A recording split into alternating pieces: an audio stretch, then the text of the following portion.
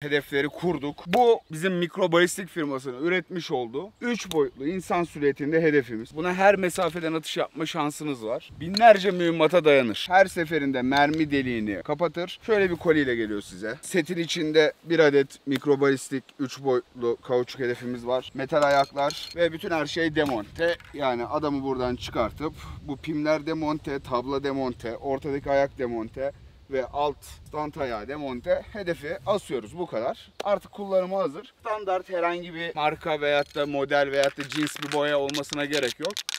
Beyaz sprey boyayla hedefimizi boyamaya başlıyoruz.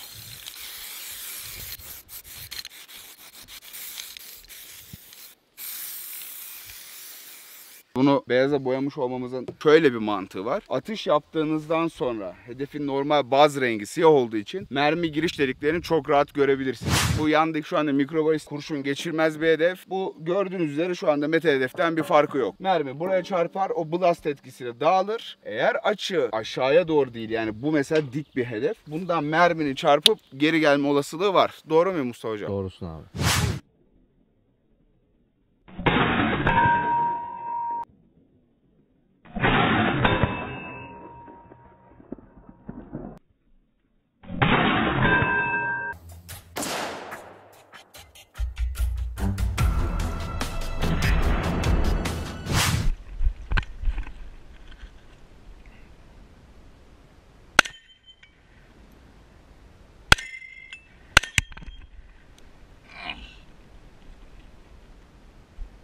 I just got hit in the face.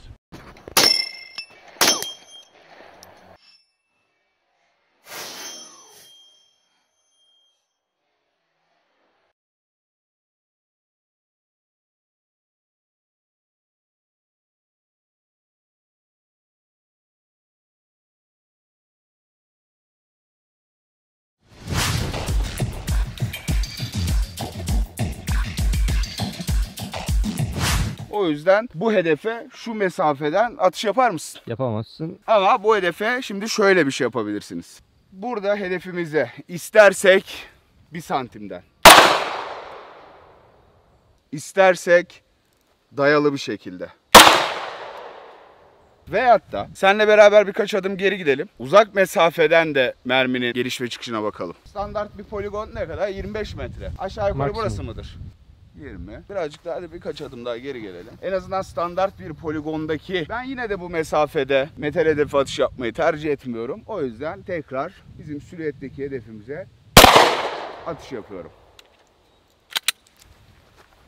Şimdi burada birkaç tane detay size göstermek istiyorum. Yakın mesafeden, yani birkaç santimden atmış olduğumuzun barutun dahi yakma çizgisini hedefin etrafında görebiliyorsunuz. İş dayalıya geldiği zaman merminin sadece barutla beraber oluşturduğu ve boyanın renginin değişimini de görebiliyorsun. Uzak mesafeden attık. 25 metreden de sonuç bu. Bir de arkaya bakalım. Gözün arkasından attığımızın çıkışı.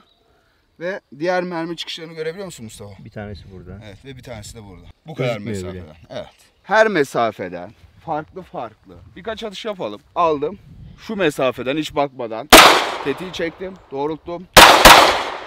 Savunma antrenmanlarına aslında olanak sağlayan bir hedef yapmak istedik. Bu hedefin de çıkış noktası bu. Şu anda birkaç tane askeri birlikte test ediliyor. Gayet memnun olduklarını söylediler. Benzerlerini yurt dışında görmüşsünüzdür. Tek bir firma var, Amerikalı bir üretici. Onların verdiği atış ömrü bir hedefte yaklaşık 1000 atım. Ama bizim aracımızda videonun sonunda ekleriz. Üzerinde 5000 atımı geçmiş olan hedeflerimiz mevcut. Bu mikrobalistik hedefimiz.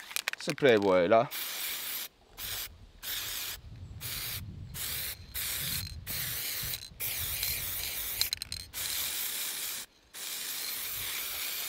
Boyamaz. Tertemiz. Ne düşünüyorsun? Çok iyi. Kesinlikle poligonda kullanılması şart bunların.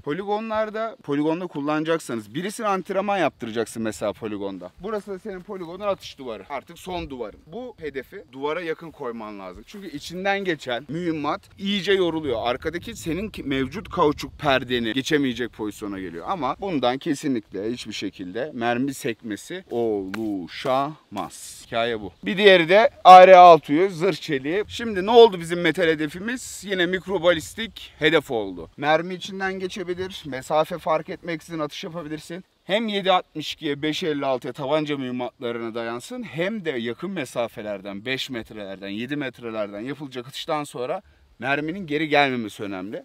Şimdi buna da yine aynı mesafeden tabancayla birkaç atış yapıyorum. Çok iyi. Atış yaptığım yerlerde herhangi bir delik yok. İçinden çıkan dumanı görüyor musun? Evet. Bu merminin içerideki blastıyla oluşan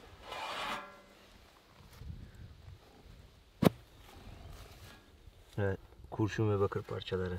direkt hem bütün kurşunu hem çekirdekleri içinde tutuyor. Bu da arka yüzeyi. Bu dolayısıyla bu katman sayesinde gelecek olan her şarapnel hedefin üzerinde kalacaktır. Size yine her mesafeden güvenli atış yapabileceğiniz bir hedef oluşturur. Mikrobalistik hedefler bizim yeni girişimimiz. Güzel geri dönüşler alıyoruz. Umarım beğenirsiniz.